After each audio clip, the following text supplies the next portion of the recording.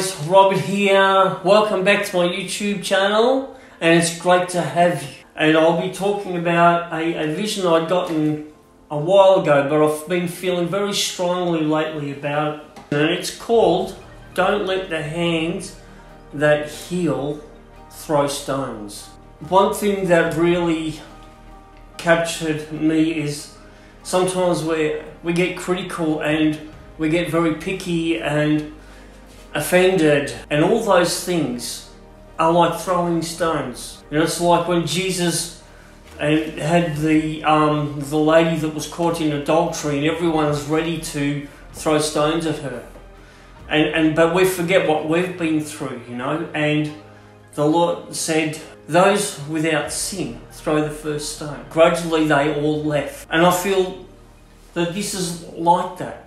You know, our hands, we're so quick to throw stones at people who we disagree with, you know, some preachers and people of all sorts. We have these amazing gifts that God has given us. You know, I don't know if you've ever thought of an iPhone. When they released the iPhone, they've got the manual of all the things that it can do, amazing things. You know, and the Lord has also released a book of the amazing things that we can do or should be doing. And now I'm going to read from Mark, actually from 15 to 18, but I'll make it quick at 17 and 18, but read it all because it's really amazing. "And these signs shall follow them that believe. In my name they shall cast out devils. They shall speak with new tongues, and they shall take up serpents, and if they drink any deadly thing, it shall not hurt them.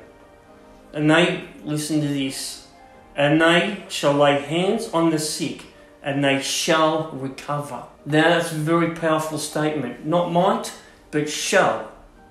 Now that's like a promise in the book. And this, the Lord is talking about us.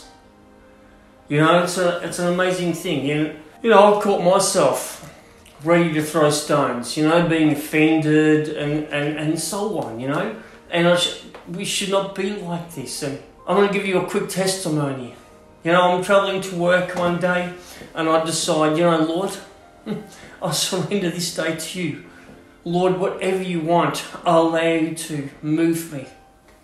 Now, the day was very ordinary and everything like that, but on my way home from work, I stop, get my cappuccino for the drive home, because it's a long drive. Anyway, I come up to a motorbike accident in heavy traffic, and a motorbike came unstuck, and there was an accident right in front of me.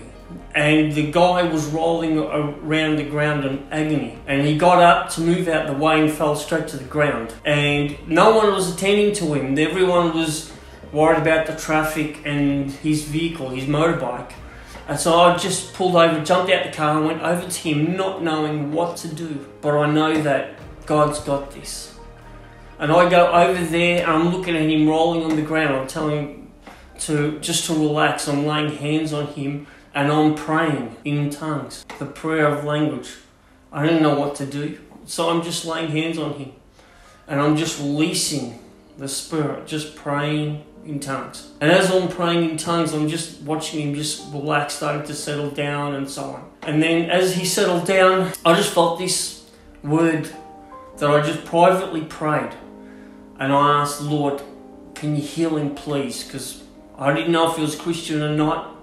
Sometimes we get caught up, am I allowed to pray this prayer? And it just come out of me, "Lord, I just thank you that you would heal this guy."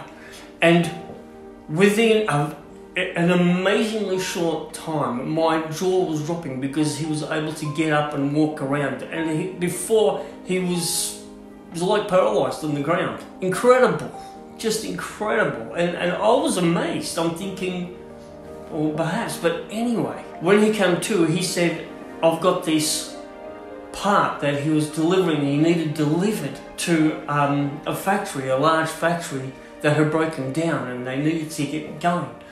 But anyway, I said, "I'll deliver it. If you trust me, I will deliver it." And he said, "I trust you. Can you deliver it?" And I delivered it. You know, just doing something kind for someone who's really in need. Or everyone else had gone and left. Are you okay? Yep. And they left. But I went to this factory, it was a meat factory, and they blessed me with a big box of meat. You know, stuff like that. If I would have just driven around just like everyone else, or just thought, wow, you know, there was plenty of people, I don't need to stop. I don't know. But I know that the power was with me, and the power is in hand to lay hands on the sick and they shall recover. It's in the book, like the iPhone. It's what we are made for. Anyway, I really hope this blesses you. I'm glad that you watched, and thank you for liking and subscribing, and anything that you want to share would be great. God bless you. See you on the next one. Bye.